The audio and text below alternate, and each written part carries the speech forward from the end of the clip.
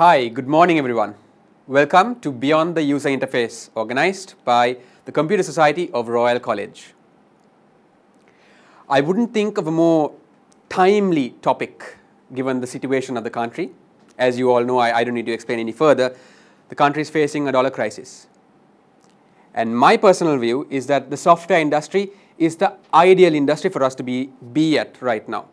Because I mean, think about it. Any other industry needs raw material to produce a good or even a service. But the software industry is different, right? All you need is a good laptop and what you have over here. So thank you very much, Royal College, for organizing this and for bringing us over here. Before I start, I would like to talk a little bit about myself, right? So, mama iskole yana kaale, mama ඔයගලන් වගේම තමයි grade 10, 11 එකේ ඉන්නකොට වැඩි idea එකක් තිබුණේ නැහැ මොකද්ද කරන්න යන්නේ කියලා ඉස්සරහට. ඉස්කෝලේ තියෙන පාඩම් වැඩ ටික කරගෙන ස්පෝර්ට්ස් දෙක තුනක් කරගෙන හොඳට ප්ලේ කරේ නැහැ but participate කරා. clubs දෙක තුනක events organize කර තමයි හිටියේ. මේකත් එක්ක මට ඉස්කෝලේ ඉවරුනාම I didn't have any idea as to what to do. But I was lucky enough, a gentleman by the name of Shayen Bastians, he said, you know, why don't you come and work for me? So then මං හිටියා හරි දැන් මං හෙට උදේට වැඩ පටන් ගන්න යන්නේ. හැබැයි මම දන්නෙත් නැහැ software මොකද්ද මේ කම්පැනි එක කියලා. So මගේ ඔළුවේ තියෙනවා හරි මම දැන් ගිහිල්ලා අර කඩේ ඉන්න මුදලාලිගේ එහා පැත්තේ ඉන්නා වගේ ෆයිල් එකක් එයා ගාවට ගිහිල්ලා දෙන මොන හරි ජොබ් එකක් තමයි කරන්න වෙන්නේ කියලා. So ඒ වගේ තමයි මම මේ ගියේ කම්පැනි එකට. කම්පැනි එකේ නම SP Solutions, Strategic Partnership Solutions. ගියාට පස්සේ තමයි දන්නේ මේක software කම්පැනියක් කියලා. එතනදලා පටන් අරගෙන ඒක පොඩි කම්පැනියක් නිසා ස්ටාර්ට්අප් එකක් පොඩි කම්පැනියක් නිසා මට chance එක තිබුණා කෙලින්ම directly CEO එක්ක වැඩ කරන්න. So CEO එක්ක ගියා meetings වලට directly end client ගාවට. So අපි ගත්ත තින් banks, insurance companies වල CEOs, CTOs, CWOs එක්ක තමයි meetings වලට ගියේ. So එතනින් ලොකු exposure එකක් හම්බුණා මට මගේ ඉස්සරහ career එකට. So මම ඕගලන්ට දෙන එක advice එකක් තමයි ඕගලන්ට පුළුවන් නම් career එකේ start එකේදී හොයාගන්න පොඩි කම්පැනියක්. පොඩි කම්පැනි එකකදී ලොකු companies වලට වඩා ඕගලන්ට තියෙයි එක එක hats use කරන්න. එක දවසක ඔයා sales person කෙනෙක් වෙයි. තව දවසක ඔයා software engineer කෙනෙක් වෙයි. තව දවසක ඔයාට files අරන් දෙන්න වෙයි. invoices අරන් යන්න වෙයි client ගාවට. හුඟක් hats use කරන්න වෙනවා අපි පොඩි companies වලට join වෙනොත්. So මට හිතෙන විදිහට ඕගලන්ගේ career එකට ගන්න පුළුවන් ලොකුම උදව්වක් තමයි පොඩි company එකක startup එකක ඕගලන්ගේ career එකේ start එක ගන්න එක. So මම මෙහෙම ඉන්න ගමන් ඕගලන්ගේ වගේම මගේ අම්මලා මට කිව්වා මේ දැන් maths කරලා තියෙන්නේ results ආපු ගමන් යන්න ඕනේ මුරුටු යුනිවර්සිටි එකට ගිහිල්ලා engineer කෙනෙක් වෙන්න ඕනේ. මම දැනගත දෙයක් තමයි පොඩි කාලේ ඉඳලා මට engineer කෙනෙක් වෙන්න කැමති නැහැ. ඇයි කැමති නැත්තේ? අය අර අම්මයි තාත්තයි වද කරනවානේ හැමදාම ගිහලා engineer වෙන්න කියලා. ඒක නිසාම I never wanted to be an engineer just because of that reason. කොහොම හරි ඉතින් A level results ආවට පස්සේ ආවා මුරුටු යන්න select වුනේ නැහැ. Colombo campus. එතනින් පස්සේ ගෙදර දැන් වලි. මොකද්ද ප්‍රශ්නේ? මට ඕනේ වැඩ කරන්න අම්මලා කියනවා ඩිග්‍රී එකට යන්න කියලා. දැන් ඉතින් මට decide කරන්න වුණා office එකට goodbye කියලා degree එකට යනවද නැත්නම් degree එකට goodbye කියලා office එකේ ඉන්නවද කියලා. Again ඒ වෙලාවෙදිත් මං හිතන විදිහට පොඩි ලක්ෂයක් ආවා company එකෙන් කිව්වා ප්‍රශ්නයක් නැහැ. ඔයා part time degree එක කරන ගමන් අපිට වැඩ කරන්න කියලා.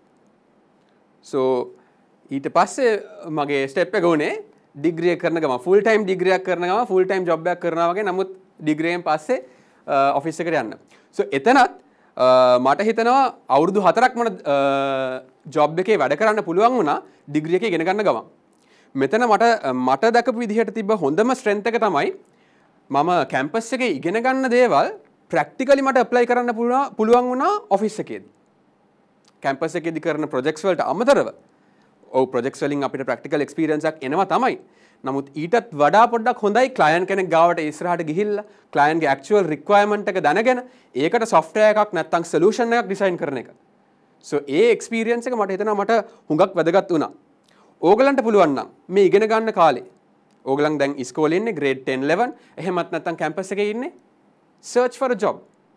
Search for a part time job, search for experience. That is going to help you immensely.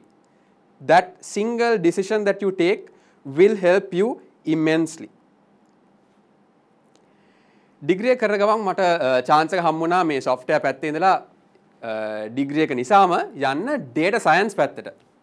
again මේ අලුත් trending topic එකක් sexiest job of the 21st century කියලා කියනවා.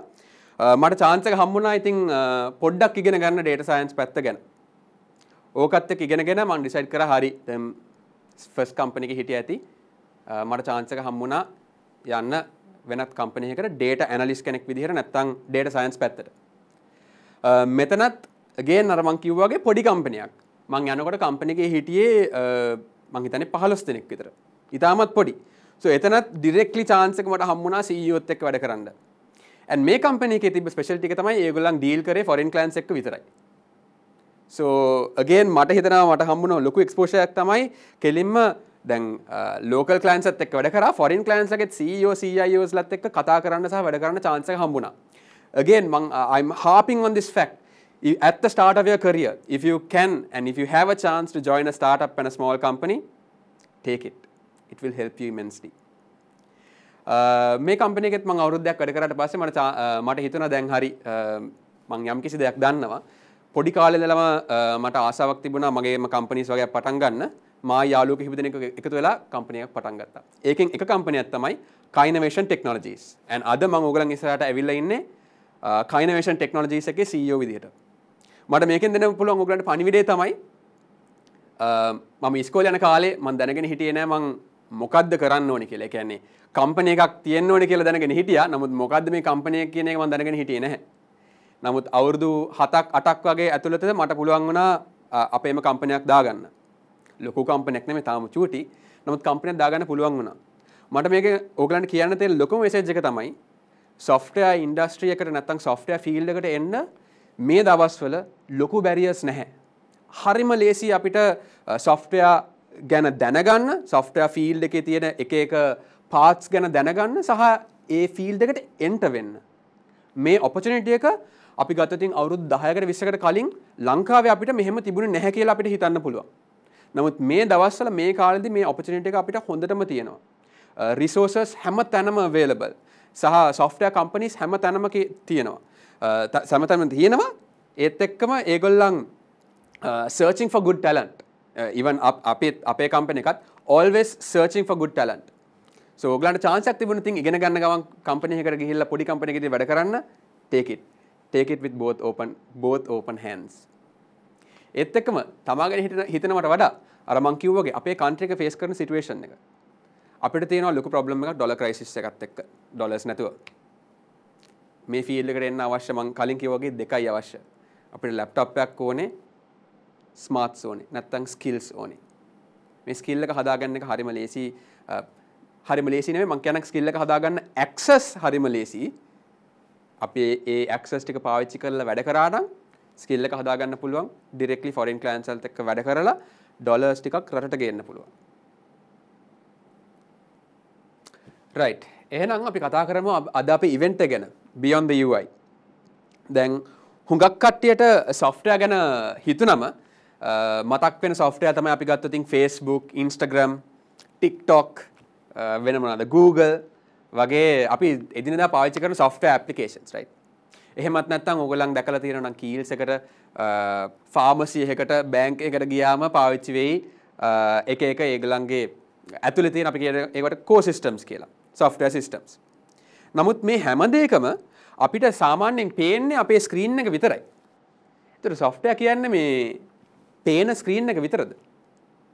එහෙමත් නැත්නම් මේකට වෙන මොනවා හරි තියෙනවා software එක ඇතුලේ. so මේ event එකට ඕගලන් ඇවිල්ලා තියෙන නිසා මම හිතනවා ඕගලන් දන්නවා කියලා yes software එකේ නැත්නම් UI user interface එකට අමතරව දේවල් තියෙනවා කියලා. අපි බලමු මේ මොනවාද කියලා චුට්ටක් දේවල්. software landscape එක මම ගත්තොතින් මට ඒක සමාන කරන්න පුළුවන් මේ iceberg එකකට. iceberg එකේ අපිට පේන්නේ උඩ ටිප් එක විතරයි. අපිට පේන්නේ user interface එක විතරයි.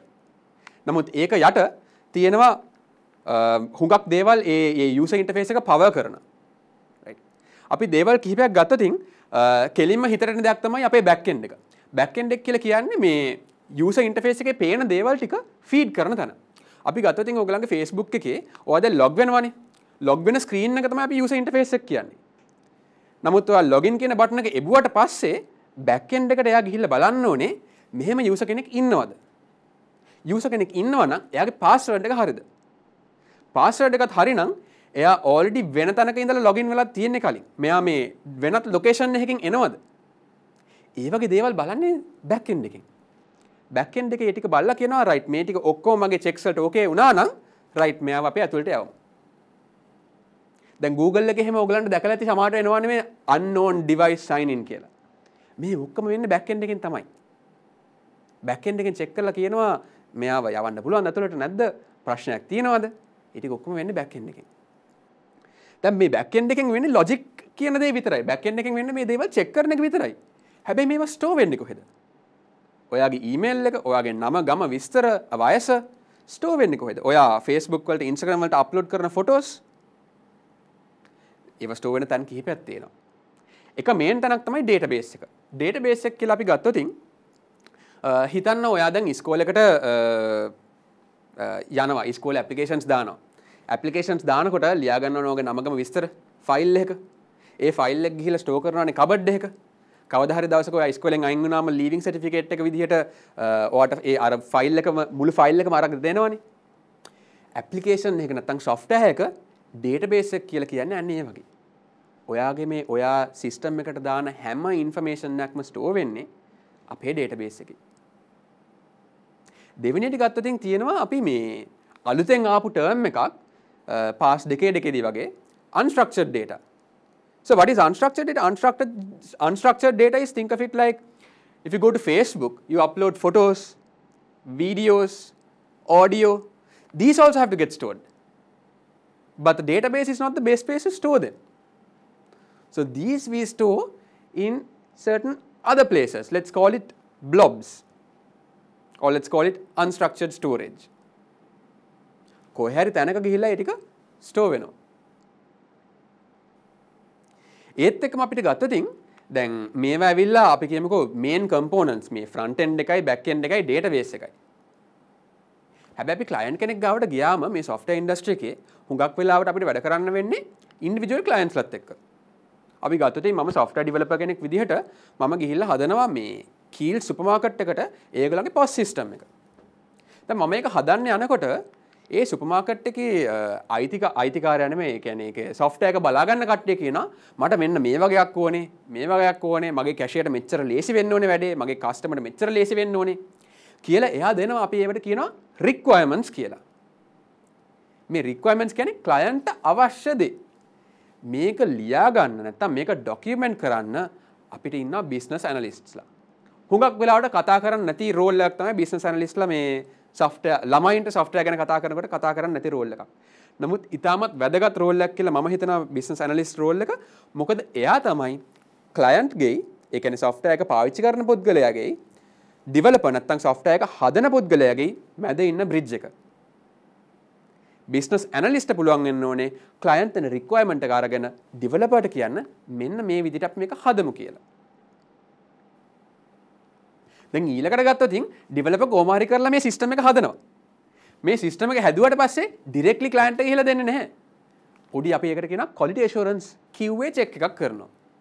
ඕනෙම factory එකක ඕනෙම manufacturing process එකක අපි quality checks කරනවා. අපි ගත්තොත් garment factory එකක් අර සමහර තැන්වල sale දාලා තියෙන්නේ quality checks fail වෙච්ච ඒවා. So එතනත් ඉන්න quality assurance කට්ටිය මේ garment process එකේ යන ඇඳුම් check කරන. ඒ වගේ software process එකේ යන software check කරන්නත් ඉන්න අපේ software testers ලා නැත්නම් QA engineers ලා. මේ QA එකේ ಜಾති දෙකක් තියෙනවා. සමහර කට්ටිය manually test කරනවා. ඒ කියන්නේ button එකෙන් button එක click කරලා user කෙනෙක් විදිහට log වෙලා test කරනවා.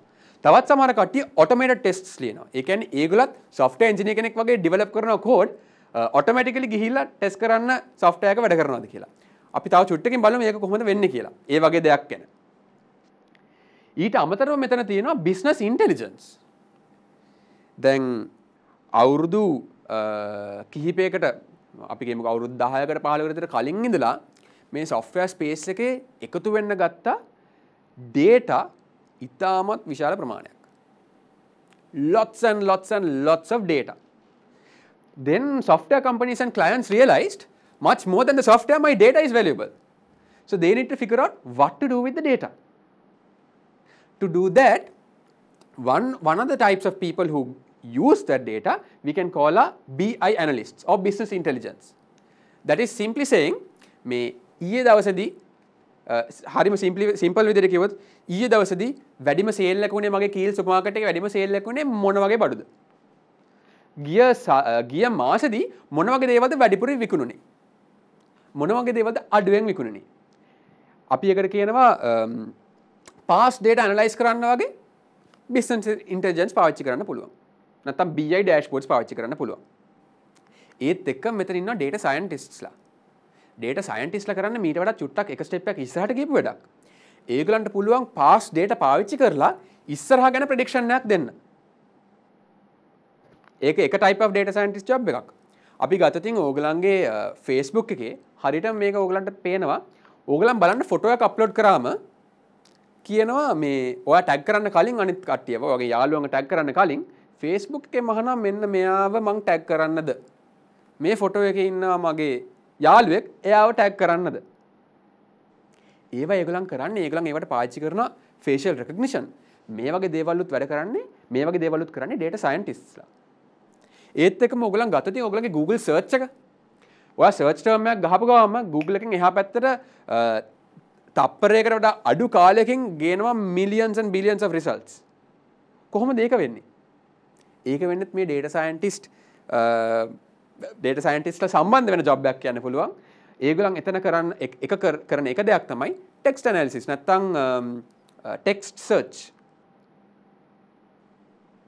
ඒත් එක්කම අපි ගත්තොත් මේ recommendation systems දැන් ඔයා Amazon එකට ගිහලා බඩුවක් ගන්නවා. ලබන සතිය වලට කියනවා because you bought this you may like these things also කියලා. කොහොමද ඒක වෙන්නේ? ඒක වෙන්නේ data scientistලා වැඩ කරන මේ recommendation systems වලින්. So මේ data scientist job එකත් ඉතාමත්ම diverse. ඒ කියන්නේ data scientist කෙනෙක් කරන්නේ මෙන්න මේක කියලා මට ඉවර කරන්න හම් වෙන්නේ නැහැ. හුඟක් දේවල් තියෙනවා. ඊට අමතරව අපි ගත්තොත් cyber security. ඒ කියන්නේ software එක අපි එළියට දැම්මට පස්සේ මේක prone to threats. එක කට්ටිය ඉන්නවා මේ හොඳ දේවල් කරනවා වගේම නරක දේවල් කරන කට්ටියත් ඉන්නනේ හැමතැනම. ඉතින් කට්ටිය ඉන්නවා ඔයාගේ software එක exploit කරන්න බලාගෙන ඉන්න. මේ ළඟදී අපේ ලංකාවේ payment gateway එකකටත් ලොකු ප්‍රශ්නයක් ආවා එහෙම. ඉතින් මේ cyber security කට්ටිය කරන්නේ ඒ cyber security threats දෙන කට්ටියගෙන් මේක අපි protect කරන්නේ කොහොමද කියලා බලන එක. ඒගොල්ලන් ඒකට කරන එක වැඩක් තමයි අපිට කියන්න පුළුවන් ethical hacking කියලා. ඒ කියන්නේ එයා try කරනවා hack කරලා මේක කඩන්න. නැත්තම් මේ software එක ඇතුළට එන්න. ඒත් එක්කම අපි ගත්තොත් software වල තියෙනවා psychology part එකක්. අපි මේ දකින හැම UI එකක්ම නිකන් හිතුනට හදපු ඒවා නෙමෙයි. psychologistලාත් ඇවිල්ලා බලලා තියෙනවා මේ බටන් එක මෙන්න මේ වගේ round කරලා දැම්මොත්ද හොඳ? නිල් පාට දැම්මොත්ද රතු පාට දැම්මොත්ද කහ පාට දැම්මොත්ද හොඳ? උඩින්ද යටින්ද වම් අත පැත්තෙන් දකුණු අත පැත්තෙන් දැම්මොත් හොඳ කියලා බලනවා psychologistලා. ඒකත් UI UX වල පාර්ට් එකක්. ඒත් එක්කම අපි ගත්තොත් networking. ඒ කියන්නේ කොහොමද මේ ටික connect වෙන්නේ? ලංකාවේ තියෙන එක්කෙනෙක් ලංකාවේ ඉන්න person කෙනෙක් Facebook එකට යනකොටයි US වල ඉන්න person කෙනෙක් Facebook වලට යනකොටයි රෂියා වල ඉන්න එක්කෙනෙක් Facebook යනකොටයි ඒ තුන් දෙනාටම එකම speed එක අපි Facebook load කරලා දෙන්න ඕනේ. කොහොමද අපි ඒව කරන්නේ? ඒත් එක්කම data security cyber security එක්ක සම්බන්ධ දෙයක් සහ වැදගත් දේවල් අන්තිම දෙකක ඉදිරියට මට සලකන්න පුළුවන් software architecture. software කියන්නේ හරියට අපි building එකක් හදනවා වගේ වැඩක්. අපි building එකක් හදන්න යනකොට පළවෙනියෙන් architect කෙනෙක් ගහනවා building එකට plan එකක්. ඊට පස්සේ අපි යනවා quantity surveyor කෙනෙක් ගාවට. ඊට පස්සේ අපි government එකට එහෙම ගිහිල්ලා plans pass කර ගන්න ඕනේ. ඊට පස්සේ තමයි engineersලා ඇවිල්ලා බලන්නේ අපිට මොන වගේ දේවල්ද අවශ්‍ය කියලා.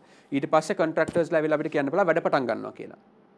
software කියන්නේත් මේ වගේ ලොකු engineering principle එකක්. මෙතනත් අපිට ඉන්නවා software architectsලා. ආකිටෙක්ට් කරන්නේ කෝඩ් කරන දෙයට වඩා එයා ඩිසයිඩ් කරනවා කොහොමද මේ software වල ආකිටෙක්චර් එක හැදෙන්න ඕනේ කියලා. කියන්නේ මොන වගේ tools අපි පාවිච්චි කරන්නේ, මොන වගේ third party services අපි පාවිච්චි කරන්නේ, කොහොමද අපේ මේ මුළු infrastructure එක හැදෙන්න ඕනේ වගේ දේවල් software architect plan කරනවා. ඒත් එක්කම අපිට අලුතෙන් ආපු මේ cloud කියන දේවල් එක්ක ආපු role එකක් විදිහට සලකන්න පුළුවන් DevOps engineers ලා. නැත්නම් cloud engineers ලා. DevOps කියන වචනයත් හැදලා තියෙන development and operations කියලා දෙකක් use කරලා අපි ඉස්සරහට බලමු මේ DevOps වල කොච්චර importantද සහ මොකද්ද මේ DevOps වලින් කරන්න කියලා. මට මෙතනින් පෙන්වන්න ඕන ඕගොල්ලන්ට මේ UI එකෙන් පෙන්වන දේවල් විතරක් නෙමෙයි software කියන්නේ. මීට අමතරව මම කතා කරන දේවල් වලට අමතරව ඉතා විශාල කොටසක් තියෙනවා software කියන space එකේ. This is just the highlight of what software is. So it's not just one or two things that you see as a software, not just a full stack engineer and a software engineer or a front end engineer, mobile app developer. There is much, much more than that in this space of software. So considering again where we are in and what you can do, right, you watching from home, these are some of the things that I feel would give you the biggest benefit or the highest ROI if you get into these areas. Again, this is highly opinionated. This is my opinion. This is my opinion. It may be wrong, might not be wrong. People might agree and disagree. These 6 areas, I believe, will have the highest demand in the future and would be key areas for you to learn. One is, of course, being a UI UX designer. I spoke about the psychology aspect of UI UX, right? UI UX has moved on from just being, how to make a screen to being how to get the users engaged. And this is going to be key going forward into the future. And why is that? අපි ගත්තොත් Facebook වගේ platforms ඉතාමත් ප්‍රමාණයක් දැන් තියෙනවා, right? Facebook, Instagram හුඟක් දේවල් තියෙනවා user කෙනෙක්ට ගිහිල්ලා තමන්ගේ time එක spend කරන්න තියෙනවා. එතකොට අලුත් platform එකක් මෙතනට එනකොට එයා බලන්න ඕනේ කොහොමද මං මගේ ස්ක්‍රීන් එකේ මගේ platform එකේ users ලව වැඩිපුර වෙලාවක් තියාගන්නේ. ඒකට UI UX එක ඉතාමත් විදිහට බලපානවා. තව දේවල් තියෙනවා. නමුත් UI UX is also a very big aspect. The next one is DevOps engineers.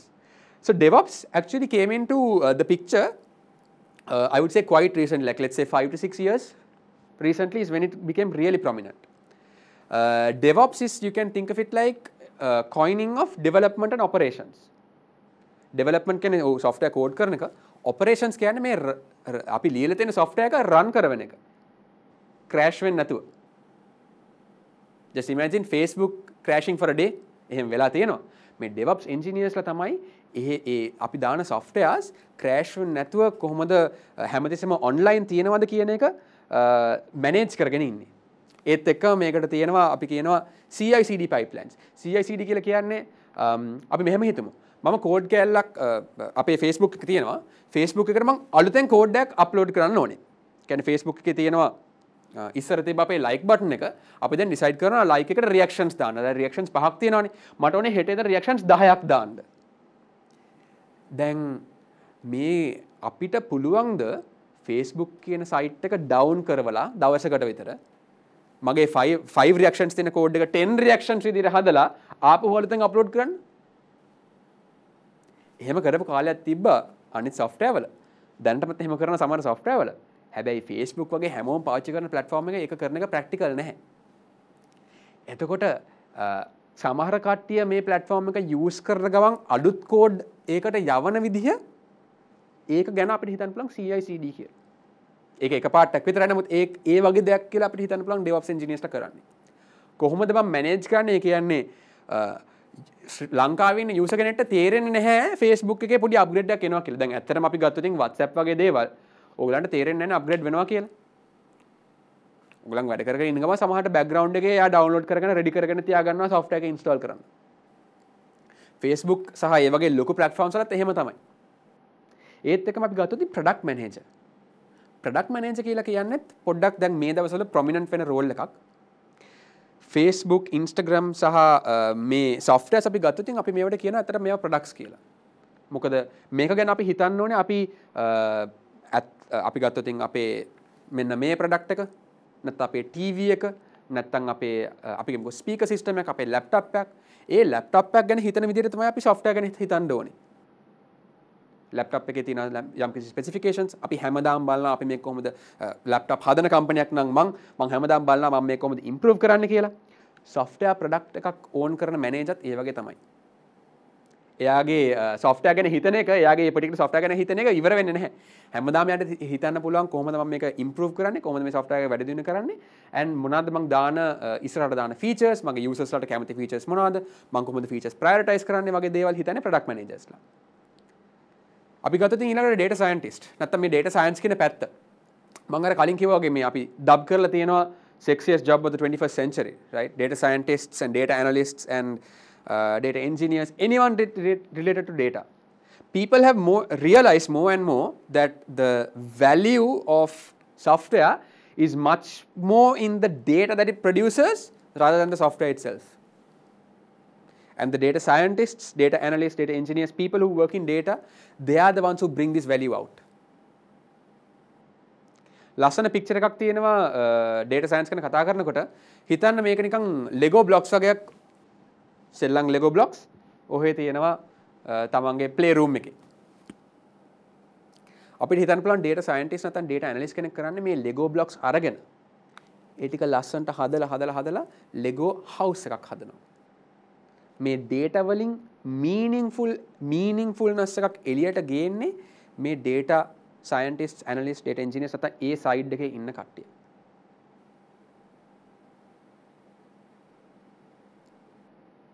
The next is I would say cloud native engineers.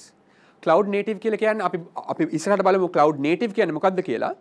Cloud native engineers ලා කියන්නේ ඒ cloud native විදිහට software හදන කට්ටිය. ඉස්සර නෙමෙයි දැනුත් තියෙනවා අපි software හදන්නේ in house නැත්නම් client කෙනෙක්ට අපි කියමුකෝ එක particular business requirement එකකට in house run වෙන්න. නමුත් දැන් Google Cloud, Azure, AWS, Digital Ocean ඒ වගේ cloud platforms එක්ක අපි more and more මේ software හදන්නේ cloud එකේ දාන්න. එතකොට මේ cloud එකේ දානකොට traditional විදිහට හදනවට වඩා advantages තියෙනවා අපිට cloud වල use කරන්න පුළුවන්. Cloud engineers ලා කරන්නේ එන්නේ advantages හොඳටම ගන්න පුළුවන් විදිහට software හදන එක. ඊළඟ එක fancy term blockchain developers. අපි දැන් කියන අපි ඉන්නේ web 2 වල. web 1 කියලා කියන්නේ static pages. web 2 කියලා කියන්නේ dynamic pages. ඒ කියන්නේ දැන් Facebook වගේ ගත්තොත් ඒක web 2 software එකක්. ඉස්සරහට එන්නේ නැත්තම් දැන් research phase එකේ තියෙන්නේ තාම හරියටම industry එකට අපි කියමුකෝ හරියටම proliferate වෙලා නැති එකක් තමයි මේ blockchain නැත්තම් web 3. web වල next version එක. මොකද්ද මේ blockchain කියන්නේ, මොනවාද අපිට ඒක කොහොමද අපි ඒක use කරන්න පුළුවන්, මොනවාද ඒකේ advantages, disadvantages අපි ඒක පස්සේ session එකේදී බලමු. නමුත් blockchain developers ලා very much going to be in demand in the future. Right now there are very few companies looking for a lot of blockchain developers and we can't meet the demand. For a fact in Sri Lanka we can't meet that demand. And in the future it's going to be even more. And if you can get into an area like this right now, that will be one of the best decisions that you make. There are much more things than this that can really help you. These are, like I mentioned, 6 areas which I think would give you the highest ROI. දැන් මේ මම කියවනේ මේ හරියම ලේසියෙන් මේක ඉගෙන ගන්න පුළුවන් කියලා. How can we learn these things? Very easy. You have so many online courses. And the beauty of this is sometimes you don't have to pay for any of this. You have traditional portals like Coursera, Udemy, Udacity, edX. edX for a fact I know you don't need to pay, you can just audit a course and get all the knowledge. It's freely available, it's accessible. If we don't use it, being in this country with the current situation we are in, it's a waste. It's a waste of what we do not using these resources. And also if you look at specialized skills, like I spoke about cloud native and being DevOps engineers, right? You can look into places like Cloud Academy, cloudguru.com. These are all places that offer courses at a reasonable price, of course, to get your skills into these areas. The next thing is, අපි කොච්චර courses බැලුවත් වැඩක් නැහැ මේ projects කරලා නැත්තම්. Right? ඕගලන්ගේ exam එකට ඉගෙන ගන්න subjects තියෙනවනේ. මම ඕගලන්ගෙන් අහුවොත් කොච්චරක් ඕක මතකද කියලා exam එකට මාසයකට පස්සේ හුඟක් දේවල් අපිට මතක නැහැ. මොකද අපි කරන්නේ ඒ වෙලාවට මේ subject එක cram කරගෙන ගිහිල්ලා exam එක ගොඩ දාන එක විතරයි. නමුත් මේ industry එකේ වැඩ කරන්න එහෙම හම් වෙන්නේ නැහැ. එතකොට projects කරන එකෙන් තමයි අපිට ensure කරන්න පුළුවන් long term අපිට retention තියෙනවා. කියන්නේ ඒ පාඩම් කරන වචනේ පාවිච්චි කරන්න පොඩ්ඩක් කැමති නැහැ. නමුත් අපි මේ particular area එකේ ඉගෙන ගන්න දේවල් අපේ mind එකේ හුඟක් retain වෙනවා කියන එක කරගන්න පුළුවන් අපි projects කරොත් තමයි. ඒත් එක මේ projects කරා වගේ නෙමෙයි ලෝකෙට පෙන්වන්නත් ඕනේ. We have to showcase to the world what we have done. GitHub is one of the best places to do that. We'll talk about GitHub later on. You can also think about things like Behance for people who want to go into UI UX, building your profile there. You can think about doing it on YouTube if you want to be like a graphic designer, video editor, or even a software engineer. You can put tutorials on YouTube. Building your profile is quite simple, and there are lots of places that you can do that. But the key is doing those projects, getting ready and doing those projects in these areas, because there is no point in following an online course and forgetting about it 1 month from now.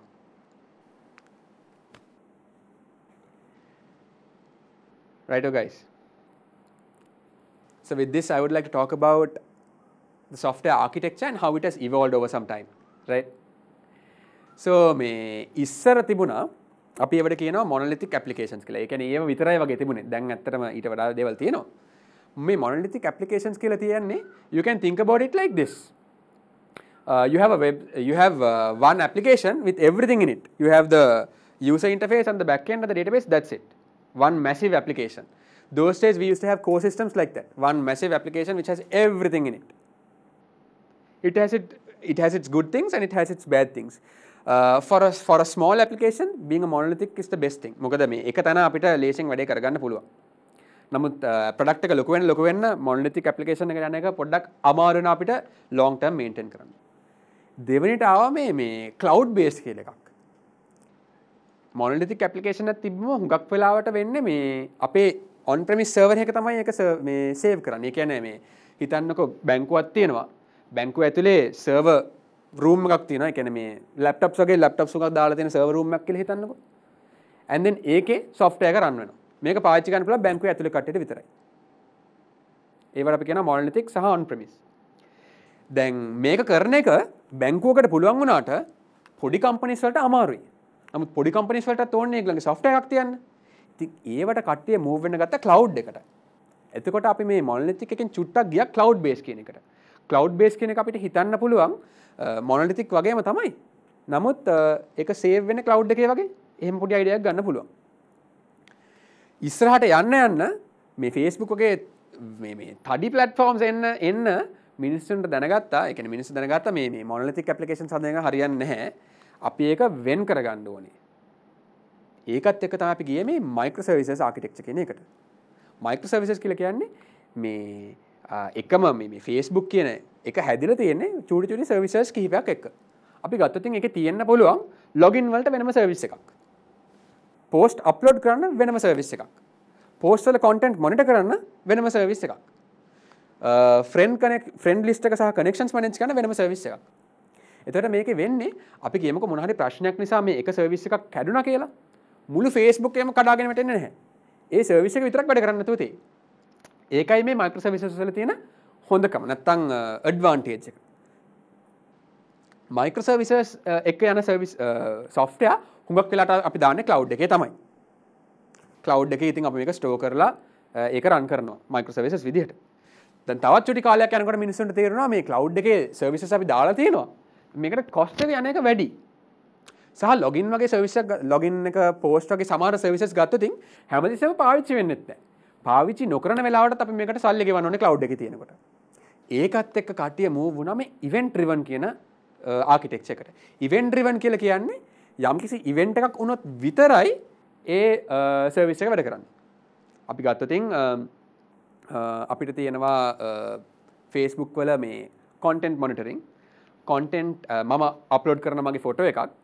A photo එකේ explicit කියලා දැනගත්තොත් විතරයි යම්කිසි next steps වෙන්න ඕනේ. ඒ කියන්නේ අර photo එක block වෙලා කාට හරි content review කරන කට්ටියකට යවලා ඒ වගේ දේවල් වෙන්න ඕනේ. මේක explicit කියලා tag වුණොත් විතරයි. අර event එක ආවතින් විතරයි මේ පිටිපස්සේ process එක වෙන්න ඕනේ. අපි ඒවට කියනවා event driven architectures කියලා. so මේ හතර අපිට හිතන්න පුළුවන් main විදිහට මේ software landscape එකේ තියෙන areas නැත්නම් architectures හතරක් කියලා. දැන් මෙතනින් මේන්ම දෙකක් විදිහට අපි ගත්තොත් මේ monolithic and microservices කියන දෙක අපිට හිතන්න පුළුවන්. මම briefly කලින් explain කරා මොකද්ද මෙතන වෙන්නේ කියලා. monolithic එකේ වෙන්නේ අර මේ එක service එකයි තියෙන්නේ. right? එක application එකයි තියෙන්නේ අපිට ඔක්කොම වැඩ ටික කරන්න. එකයි කියලා කිව්වට මේක මේ තනි එකක් නෙමෙයි. මේකේ තියෙනවා පොඩි අපි කියන client portion එකක්. ඒ කියන්නේ user පේන screen එකක් තියෙනවා. මේ පේන screen එකෙන් ඕගොල්ලන් browser එකට යනකොට අර http facebook.com නැත්නම් https facebook.com අර http කියන එකට අපි කියනවා protocol එකක් කියලා. මේ http පාවිච්චි කරලා යා කතා කරනවා back end එකත් එක්ක. front end එක අපේ browser එකේ පේන screen එක http කියන එක පාවිච්චි කරලා කතා කරනවා back end එකත් එක්ක. back end එක යාට දෙනවා ඔයා මේක ඉල්ලුවනේ මගෙන් මෙන්න මේක තමයි request එක. අපි කියමුකෝ මම username and password එක යවනවා. username and password කියන එක යවනවා. ඒකට දාලා මෙයා කියනවා මෙයාව login කරන්න දෙපාද කියලා.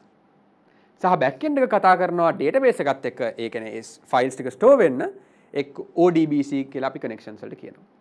නිකන් හිතන්න මේක ඇවිල්ලා අර මං පළවෙනි උදාහරණය ගත්තනේ අපි ඉස්කෝලේ යනවා කියලා. නිකන් හිතන්න ඔයා මේ ෆයිල් එක ලියලා දෙනවා. ඔයාගේ පේරන්ට්ස්ලා අම්මයි තාත්තයි ඔයාගේ විස්තර දෙන ෆයිල් එකක් ලියලා දෙනවා.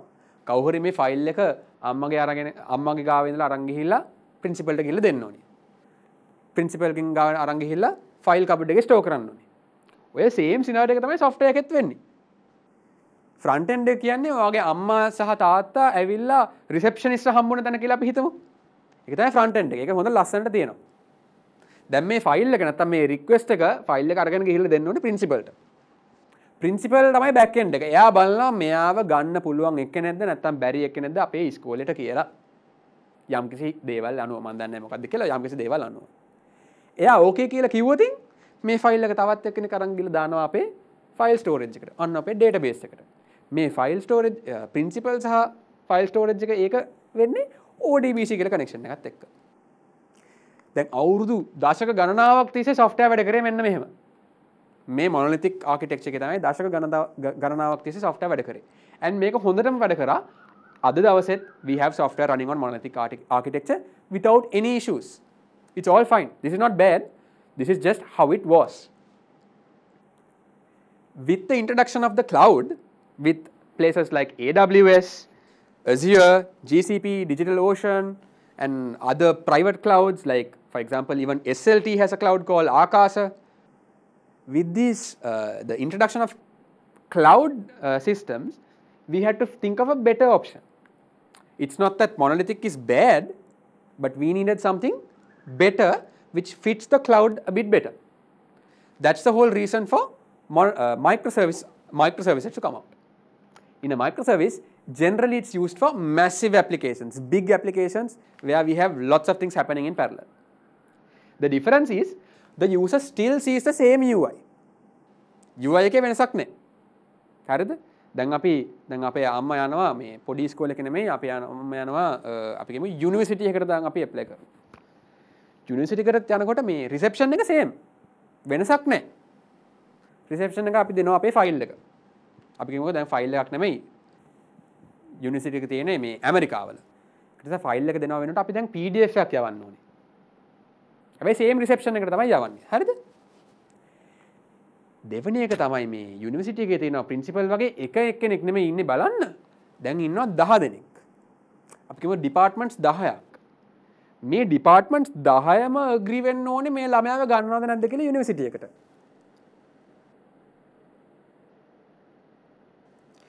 ඕක අපිට හිතන්න පුළුවන් microservices කියලා.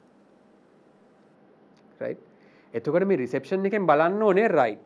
මේ ළමයා මෙන්න මේ වගේ ඩිග්‍රී එකකට නම් ඇප්ලයි කරන්නේ මම ඩිපාර්ට්මන්ට් 1 2 3 එකට මේ ෆයිල් එක යවන්න ඕනේ. ඒගොල්ලන් මට චෙක් කරලා කියයි ඕකේද නැද්ද කියලා. microservices උත් ඔය වගේම තමයි. මේ මැද ඉන්න අපි ඒකට කියනවා මෙයා අර මන් දාලා තියෙන API gateway කියලා අපි ඒකට කියනවා. ඒ API එකෙන් manage කර ඒ API එකෙන් බලනවා මම කොහෙටද මේ ටික යවන්න ඕනේ. අර each department එක අපිට හිතන්න පුළුවන් අර කලින් අපේ principal and file cupboard එක වගේ. මෙතන හැම department එකකම වෙනම file cupboard එකක් තියෙනවා. වෙනම database එකක් තියෙනවා. ඔන්න ඕක තමයි microservices කියලා කියන්නේ. අර කලින් තිබ්බ තනි එක වෙනුවට දැන් තියෙනවා වෙනම back end services සහ databases කිහිපයක්.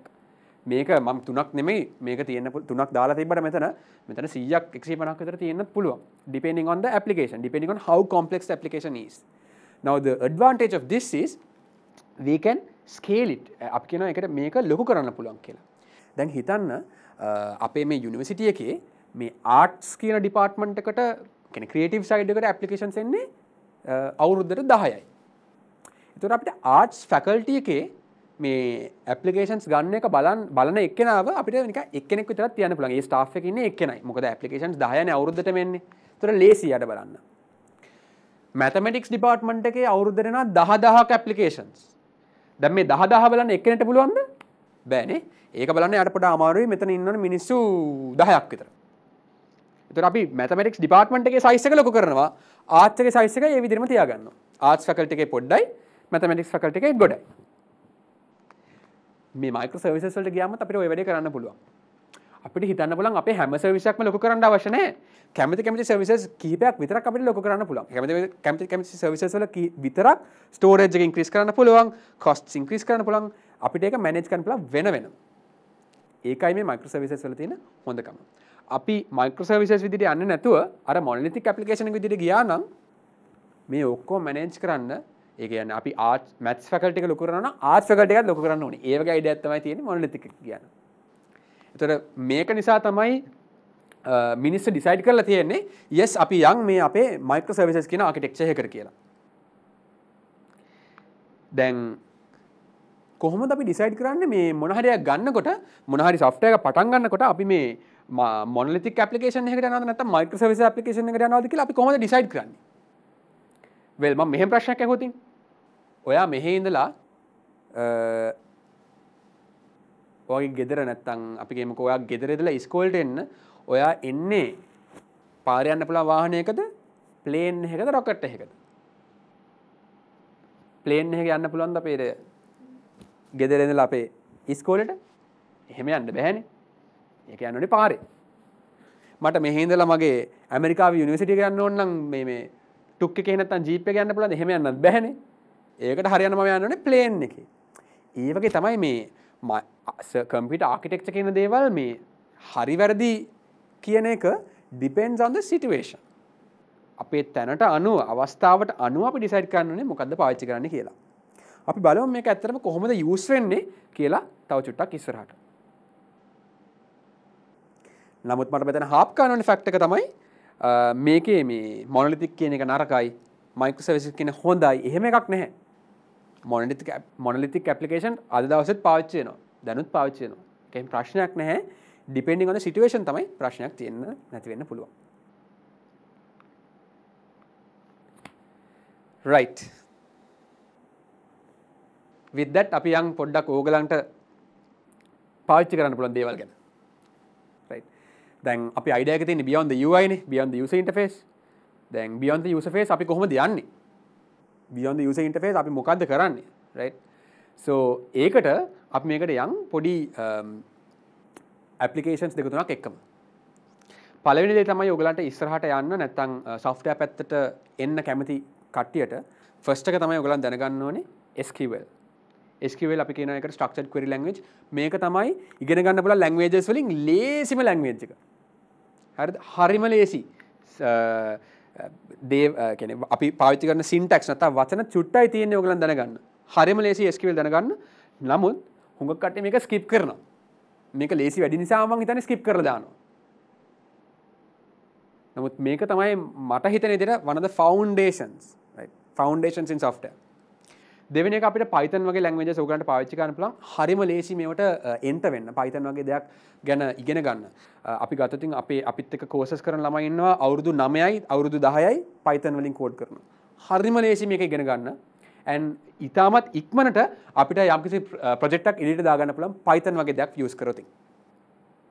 so ඕගලන්ටත් ගෙදරින් ගම අහගෙන ඉන්න ඕගලන්ටත් software පැත්තට එන්න use කරන්න පුළුවන් lazy language එකක් තමයි Python. then of course we have to make the user interface. You can't go beyond the user interface without having a user interface. So to make the user interface you can use HTML and CSS. Again quite easy to learn. HTML is what you see, CSS is how you see it, like how nice it is. You can think of it like this: how nice you can make your web page using CSS. And then, of course, once we have learned this, we can go into a little bit of JavaScript. Now, JavaScript is bit advanced than the rest, but with JavaScript, you can make dynamic web pages. Like you can make things that change depending on the situation. Right? JavaScript is to take your skills, your portfolios, your projects one step further. But all in all, these are quite easy languages for all of us to learn. Right? So I would encourage all of you, go and check out SQL courses, Python courses, and start building something. Check out HTML, CSS. If you like to work in front end, go and build something. If you are familiar with HTML, CSS, check out JavaScript. Go and build something. End of the day, no matter what you know, you need to be able to show it out into the world. If you are not able to do that, it's a waste. It's a waste of your knowledge. It's a waste of your talent. Think of this like marketing yourself. You go out into a job interview. You need to speak confidently. You need to look at the recruiter's eye and tell him you know what you know. What better way to say that than to show something that you have built? So from day one, I encourage all of you, if you like to get into software, start building projects. Start building projects of your own. Build your portfolio. And I'm telling you, employers and clients will come finding you.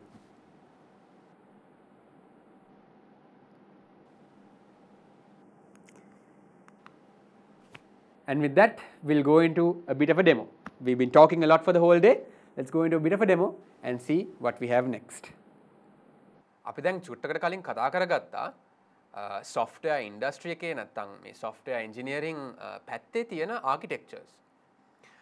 දැන් අපි බලන්න යමු පොඩි demos වගේක් අපිට ඒ ඇත්තටම ඒ architectures වැඩ කරන විදිහ ගැන. එතනට යන්න කලින් පොඩි දෙයක් මම කියන්න කැමතියි ඔයගලන්ට. අපි software programmer කෙනෙක් විදිහට මොකද්ද කරන්නේ ඇත්තටම? මොකද්ද මේ software programming කියන එකෙන් කරන්නේ? අපි ආදි කාලේ ඉඳලා ගත්තොතින් මිනිස්සු ඒගොල්ලන්ගේ කාර්යවල නැත්නම් ඒගොල්ලන්ගේ දේවල් පහසු කරගන්න එක එක tools නැත්නම් machines use කරා. software කියන්නේ ඒ වගේ machine එකක් තමයි. මේක තියෙන්නේ නැත්නම් මේක අපි පාවිච්චි කරන්නේ අපේ එදිනදා ජීවිතේ අපේ තියෙන problem solve කරගන්න. ජීවිතේ පොඩ්ඩක් ලේසි කරගන්න. so හැම programmer කෙනෙක්ම කියන්නේ problem solver කෙනෙක්. අපිට problems එනවා coding වල එහෙමත් නැත්නම් business එකේදී මේ business and coding problem solve කරන එක තමයි programmer කෙනෙක් කියලා කියන්නේ. Programming කියන්නේ මොකද්ද? Programming කියලා කියන්නේ මම ඕගලන්ට කතා කරනවා වගේ අපි computer එකකට කතා කරන විදිහ. අපි බලමු කොහොමද අපේ ප්‍රශ්න ටික නැත්නම් අපේ problem solve කරගන්න අපි මේ computer එකට කතා කරගන්නේ කියලා. මට මේක ඕගලන්ට පෙන්වන්න ඕනේ demos 4කින්. අපි කලින් කතා කරගත්තා beginner friendly languages කියලා. Python ඉතාමත් ලේසි අලුත් ළමයින්ට නැත්නම් අලුතෙන් මේ field එකට එන්න බලාගෙන ඉන්න කට්ටියට field එකට join වෙන්න. SQL සමහර කට්ටිය skip කරන නමුත් හැම තැනම අපිට use වෙන language එකක් HTML, CSS and JavaScript. මෙතනින් ලේසිම දෙක වෙන Python and SQL use කරලා අපි demos වගේක් කරමු. First එක අපි කතා කරමු මේ අපි architectures 4ක් කතා කරගත්තනේ. Monolithic architecture එකෙන් පොඩි demo එකක් අපි හදලා තියෙනවා. පොඩි simple application එකක් අපි ඒක බලමු. මෙතනදී අපි හදලා තියෙන්නේ හරියම simple student information system එකක්. දැන් ඔයගලන්ට screen එක බලපුව ගමන් පේනවා ඇති මෙතන තියෙන tabs තුනයි. හරියම ලේසි. first screen එකේදී නැත්නම් first tab එකේදී අපිට students ලා වැඩ කරන්න පුළුවන්. ඒගොල්ලන්ගේ යටතේ ඒගොල්ලන්ගේ name එක and age එක විතරයි අපි save කරගන්නේ. නමුත් මේක save වෙන්නේ මේ database එකක. අපි බලමු මේක database එකේ save වෙන්නේ කොහොමද කියලා. මට මේ system එකේ කරන්න පුළුවන් එක වැඩක් තමයි මට පුළුවන් අලුත් student කෙනෙක්ව add කරන්න. so අපි add කරමු අපේ අලුත් student කෙනෙක් Steven Strange. වයස 55. Right. So just when I add this using the add button, what happens in the background is it goes and saves in the database, and the result is pulled back onto the front end and displayed over here. This happens in seconds. තප්පර ගානකින් මේක වෙන්නේ. නමුත් මේක අපිට දැන් අපේ screen එකේ බලා ගන්න පුළුවන්. මම මේ දැන් ඇඩ් කරපු නම. ඒත් එක්කම මට සබ්ජෙක්ට්ස් ඇඩ් කරන්නත් පුළුවන්. හිතන්න මේක ඕගලන්ගේ නිකන් ඉස්කෝලේ සිස්ටම් එකක් වගේ කියලා. මෙතන තියෙනවා සබ්ජෙක්ට්ස් කිහිපයක් ඇඩ් කරලා අපි ඒකට අලුත් සබ්ජෙක්ට් එකක් ඇඩ් කරමු.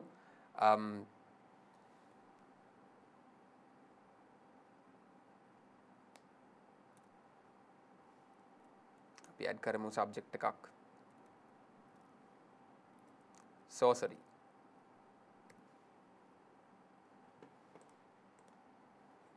Right. So subject එකකුත් අපි අලුතෙන් add කරගන්න පුළුවන්. And then අපි මේ student Steven Strange කියන ළමයාට එයාගේ marks ටික add කරමු. So again very simple application. beginner කෙනෙක් විදිහට ඉතාමත් ලේසියෙන් මේ වගේක් හදාගන්න පුළුවන්. and ඕගලන්ට Python එහෙමත් නැත්නම් programming පැත්තට enter වෙන්න මේ වගේ simple systems හදන්න පුළුවන්. So අපි pick කරමු අපේ අලුතෙන් add කරපු student ව Steven Strange. එයාගේ subject එක sorcery. and එයාට sorcery වලට ලකුණු 100ක් හම්බ වෙලා තියෙනවා මේ පාර term test එකේදී. අපි ඒකත් add කරමු. and then you see this falling on the screen. දැන් මෙතන ඇත්තටම අපිට පේන දේ අර මම කලින් කිව්වා වගේ හරිම පොඩි. අපිට පේන්නේ අර iceberg එකේ tip එක විතරයි. නමුත් මේක වැඩ කරන්න ඇතුලේ හුඟක් දේවල් run වෙනවා. අපි next session එකේදී බලමු මොනවාද ඇතුලේ run වෙන්නේ කියලා. ඒත් එක්කම දැන් මම කියවනේ මේක monolithic architecture එක කියලා. මේකේ next step එක මොකද්ද? අපේ microservices කියන එක. දැන් microservices කියන එකේදී ඔයගලන්ට මතකයි නම් අපි කරන්නේ මේ same application එකම තමයි.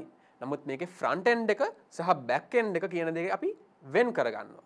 front end කියන්නේ අපිට පේන දේ, back end කියන්නේ අපිට පේන්නේ නැති ඇතුලේ logic එක run වෙන තැන. හරිම ලස්සන analogy එකක් තියෙනවා මේකට.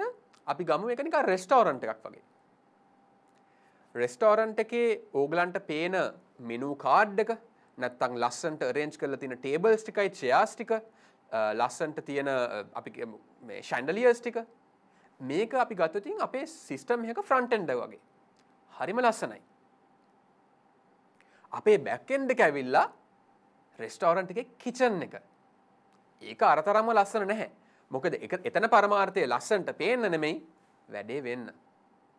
So kitchen එකේ අපිට පේන්න පුළුවන් chefsලා 10ක් 20ක් වැඩ කරනවා. සමහර කට්ටිය අපි කියමුකෝ soup හදනවා, සමහර කට්ටිය bread හදනවා, සමහර කට්ටිය meat හදනවා. එක එක වැඩ කරනවා එක එක chefsලා. නමුත් මේ හැමෝම වැඩ කරන්නේ අපේ kitchen එකේ. දැන් මේ kitchen එකේ තියෙන කෑම අපේ table එකට අරන් එන්න තියනවා කවුද? ඉන්නවා කවුද? අපේ waitersලා. microservices architecture එකේදී අපි APIs වලට කියන්නේ මෙන්න මේ waitersලා වගේ. back end එකෙන් කරන වැඩ ටික නැත්නම් back end එකේ process කරලා එන results ටික front end එකට නැත්නම් ඉස්සරහට අරන් එන්නේ අපේ waitersලා එහෙමත් නැත්නම් APIs ටික. So next මම ඔයාලට පෙන්වන්න කැමති අපි microservices architecture එකට යනකොට මේක මේ front end එකයි back end එකයි split කරනකොට අපේ APIs ටික අපිට බලා ගන්න පුළුවන් කොහොමද කියලා. So අපේ මේ next tab එකේ තියෙනවා අපි again Python විතරමයි පාවිච්චි කරලා තියෙන්නේ මෙතන. Python පාවිච්චි කරලා අපේ APIs ටික කොහොමද වැඩ කරන්නේ කියලා. දැන් ඔයගලන් කලින් දැක්කනේ අපි add කරපු ළමයාව Steven Strange කියන අලුත් ළමයාව. එහෙමත් නැත්නම් අපේ තිබ්බ ළමයි list එක. අපිට ඒකම front end එකෙන් පේනවා වගේ ලස්සනට නැතුව API එකෙන් පේන විදිහ බලා ගන්න පුළුවන්. So මෙතන තියෙන්නේ ඒ වගේ APIs කිහිපයක්. මෙතන අපිට තියෙනවා පුතාලා get කියලා APIs වගේක් සහ post කියලා APIs වගේක්. අපි බලමු මේකේ මොකද්ද වෙන්නේ කියලා. මෙන්න මෙතන තියෙනවා මේ get students කියලා එකක්. ඒකේ නමයෙන් පොඩ්ඩක් ලියලා තිනවා fetch students. අපි බලමු මෙතනින් මොකද්ද වෙන්නේ කියලා. So මට මේ get කියන එක expand කරලා try out කරලා execute කරන්න පුළුවන්. දැන් මම execute කරපු ගාම ඕගලන්ට පේනවා ඇති මට මෙතන result එකක් ආවා. මට ආවා මේ මගේ Shayen Yatagama අවුරුදු 20යි. තුලිත් අවුරුදු 21යි. මේකම තමයි පොඩ්ඩක් මතක් කරලා බලන්න අපි කලින් ස්ක්‍රීන් එකේ ස්ටුඩන්ට්ස් කියන තැන දැක්කේ. ෆ්‍රන්ට් එන්ඩ් එකෙන් බලනකොට ලස්සන්ට ෆෝමැට් කරලා තියෙනවා. API එකෙන් දෙන්නේ අවශ්‍ය data ටික නැත්නම් result එක විතරයි. so මෙහෙම තමයි මේ දෙන කතා කරගන්නේ. API එකෙන් result එක දෙනවා, front end එකෙන් ඒ result එක අරගෙන ලස්සනට අපිට පෙන්නනවා. so අපි බලමු මේ API එක හදාගන්න විදිහත් බලමු. ඒත් එක්කම අපිට APIs වල තියෙනවා post APIs. අලුත් ස්ටුඩන්ට් කෙනෙක්ව ඇඩ් කරගන්න. අලුත් සබ්ජෙක්ට් එකක් ඇඩ් කරගන්න නැත්නම් මාක්ස් ඇඩ් කරගන්න මේ particular system එකේ හැටියට. so අපි front ends ගැන බැලුවා. ඊළඟට microservices architecture එකේ front end එකක් සහ back end එකක් නැත්නම් මැදින් ඉන්න API එක වැඩ කරන විදිහ නැත්නම් වැඩ කරන විදිහ නෙවෙයි නමුත් වැඩ කරන එක පේන විදිහ අපි දැක්කා. ඊළඟට අපි කතා කරගත්තා මේ event driven architectures ගැන. event driven කියලා කියන්නේ මොකද්ද? යම්කිසි event එකක් වුණාම විතරක් එතනින් පස්සේ වෙන කාර්යභාරයක් වෙනවා. දැන් ඊයේ ඕගලන්ට කතා කරා තුලිත් ඇවිල්ලා firebase ගැන සහ අපි කොහොමද temperature sense එකක් නැත්නම් daylight sense එකක් හදන්නේ කියලා. and එතන අපි firebase වල හැදුවා daylight and or daytime and night time monitor කරන්න පොඩි sense එකක්. අපිට පුළුවන් firebase වල තියෙන මේ input එක පාවිච්චි කරලා අපේ පැත්තෙන් උත් වැඩ කොටසක් කරන්න. firebase කියන්නේ මොකද්ද? ඒක නිකන් ඒක database එකක්. අර මං කලින් කතා කරගත්තා වගේ අපි ඉස්කෝලේට ගියාම අපේ ෆයිල්ස් තියාගෙන ඉන්නේ ප්‍රින්සිපල් කවර්ඩ් එකක අපේ ෆයිල් එක. firebase කියන්නේ ඒ වගේ අපේ ෆයිල් එක තියාගෙන ඉන්න කවර්ඩ් එකක්.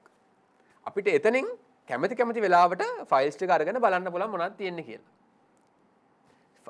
so අපි දැන් කරන්න යන්නේ firebase වල ඒ කියන්නේ ඊයේ අපි හදපු daylight and night time sensor එකෙන් එන input එක අපේ ඔයගලන්ට දැන් screen එකේ පේනවා ඇති Google Firebase වල ඒක store වෙලා තියෙනවා.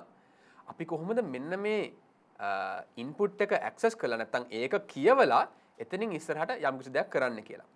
අපි මෙතනදී කරන්න යන දේ තමයි night time වුණාම අපි email එකක් යවනවා. email automation එකක් නැත්නම් email එකක් යවනවා අපේ greenhouse එකේ ඕනට දැන් අඳුරු වේගන යන්නේ ඇවිල්ලා ඔයාගේ greenhouse එක lock කරන්න කියලා. අපි ඒකත් බලමු වෙන විදිහ. so මෙතන මම ලස්සන front end එකක් හැම හදලා නැහැ. මොකද මේ event driven architecture හුඟක් වෙලාවට වැඩ කරන්නේ පිටිපස්සේ back end එකේ. අර අපේ restaurant එකේ kitchen එක වගේ වැඩි ලස්සනට පෙන්වන්න ඕනේ නැහැ ඒක. ඒක නිසාම මාත් ඔයගලන්ට මේ coding screen එක තමයි දැන් පෙන්වන්නේ. මේ screen එකෙන් අපිට පුළුවන් මේක run කරවලා මේ email එක යනවද නැද්ද කියලා බලන්න. අපි try එකක් දෙමු ඇත්තටම යනවද නැද්ද කියලා බලන්න. so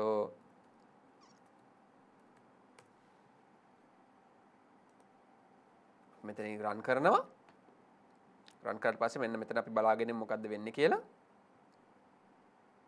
right mail send කියලා ආවා. right ආපහු mail එක send කරා. මේක දැන් දිගටම email send කරගෙන යනවා. අපි දැනට මේක stop කරමු. මේක stop කරලා බලමු ඇත්තටම email එකක් ආවද කියලා. සබම් මෙතන මටම emails එන්න තමයි ලියලා තියෙන්නේ. yes මේ තියෙන්නේ. ඔයගලන්ට දැන් පේනවා ඇති මේ දැන් මේ පළවෙනි emails තුන මේ දැන් ඇවිල්ලා තියෙන්නේ. මේ 9 මාරට වගේ ඇවිල්ලා තියෙන්නේ. මේක ඇතුළට ගියාම email එක ඇවිල්ලා තියෙනවා hello it is night time now please go and lock up your greenhouse. so මේකත් අපිට programming වලින් කරන්න පුළුවන් දෙයක්. ඒක තමයි event driven. එහෙම නැත්නම් යම්කිසි event එකක් උන වෙලාවට විතරක් තවත් action එකක් වෙන විදිහට හදන එක. final එක තමයි අපි යනවා අපි කලින් වැඩි කතා කරගත්ත නැති automation පැත්තට. automation කියලා කියන්නේ අපිට නිතරම කරන්න තියෙන දෙයක් කම්පියුටර් එකට කියලා කරගන්න එක. වැඩි හිතන්න දෙයක් නැති නිතරම කරන්න තියෙන දෙයක් අපි කොහොමද කම්පියුටර් එකට කියලා කරගන්නේ. so අපි කම්පියුටර් එකට කතා කරලා කියන්න ඕනේ මේක තමයි මම හැමදෙස්සම කරන වැඩේ. ඔයාට පුළුවන්ද මේක මට ඔටෝමේට් කරලා දෙන්න. නැත්නම් මේක ඔටෝමැටිකලි කරවන්න. මම ඉන්වෝල්ව් වෙන්නේ නැතුව ඔටෝමැටිකලි මේක කරවන්න පුළුවන්ද? so for that what we have built is a little WhatsApp automation bot. Now think of it like this. You have a bunch of friends and you have their birthdays. Now it's a bit difficult for you to keep track of these birthdays, no? Of course you have your Google Calendar and all of that. But we are going to be a bit fancy. We are going to store the birthdays in an Excel, and every day in the morning the system will check whether there is a birthday of one of your friends, And if so, it will tell the others, hey, there is a birthday today, go and wish this person. And it's going to be a WhatsApp message. Okay, so we are going to automate your WhatsApp messages. So let's take a look at that as well. So that one can be run over here. Again, automation can backend run when it's something which runs in the backend. It doesn't need a nice UI. You don't need to see it necessarily. You can if you want to, but you don't need to see it necessarily. So I'm just going to show you the code and how we can demonstrate this. So let's play this as well and watch what happens on screen.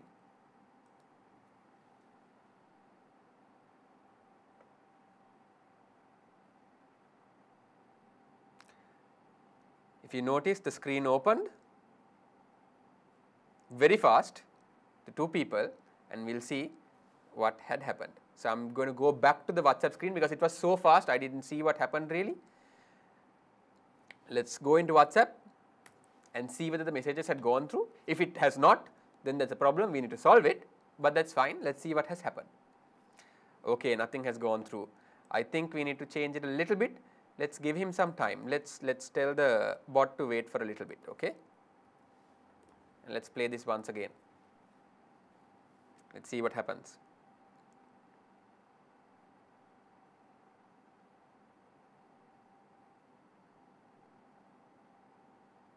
Right, WhatsApp, it's opening.